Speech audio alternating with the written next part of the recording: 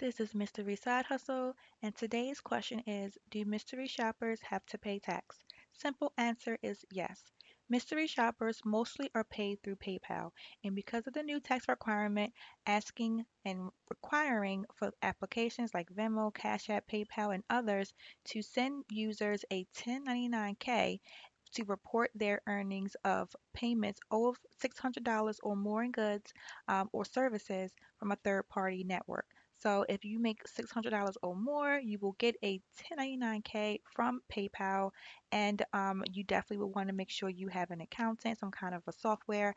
I use QuickBooks for self-employed, so I'm making sure I am sending them my share of taxes because you don't want to mess with the IRS. But yes, you have to pay taxes if it's over $600 for your services.